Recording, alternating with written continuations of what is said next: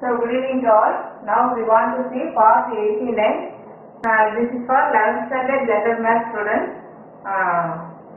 2.10.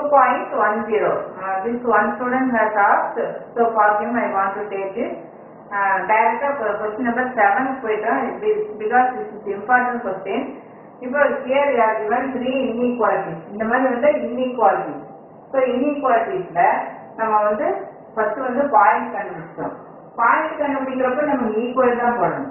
இந்த இடத்துல tabular column when you want to do the tabular column நம்ம வந்து equal மட்டும் போட்டுக்கிறோம்.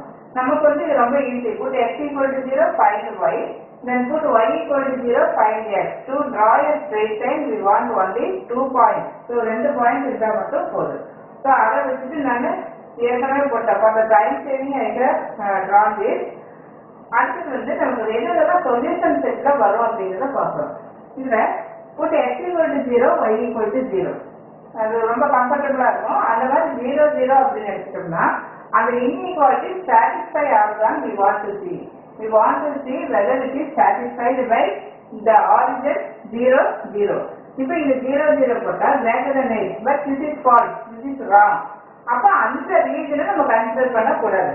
எங்க 0 0 இருக்கோ அந்த ரீஜனை விட்டுட்டு அதுக்கு ஆப்போசிட்டா இருக்கிற ரீஜன்ல அந்த பிளேன்ல நம்ம வந்து we have to draw the shading. அப்ப இது ஏற்கனவே டிரா பண்ணிட்டு இந்த இதுதான் ஃபர்ஸ்ட் ஒன். இது ஃபர்ஸ்ட் ஸ்ட்ரைட் லைன். இந்த ஃபர்ஸ்ட் ஸ்ட்ரைட் லைன்ல 0 0 கன்சிடர் பண்ண கூடாது. ஸோ அதுக்கு ஆப்போசிட்டா நம்ம வந்து டிரா பண்ணிட்டோம். And coming to the next one, இங்க டேபிளர் காலம் இருக்கு. இது this also you substitute 0 0, இங்கேயும் ஃபால்ஸ் வருது. அப்போ பாருங்க செகண்ட் ஈக்குவேஷன் 0 4, இங்க செகண்ட் வருது. இது வந்து second.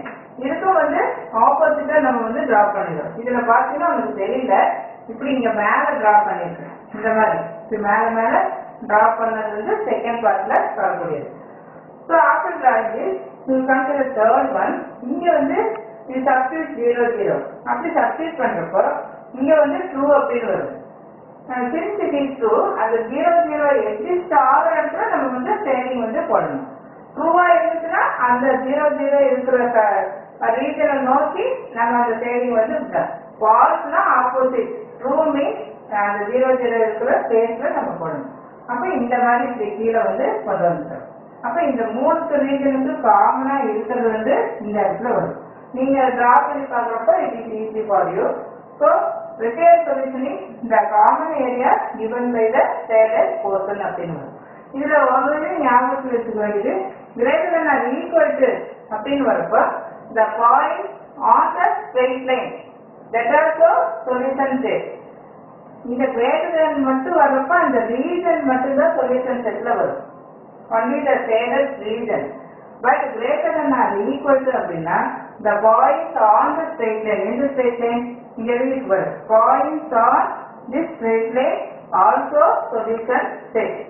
greater than or equal to வரலன்னா அந்த region மட்டும் solution set அப்படின்னு சொல்லி எழுதுவோம். அது next sum செய்யறப்போ that you understand. So thank you. We see you in the next video.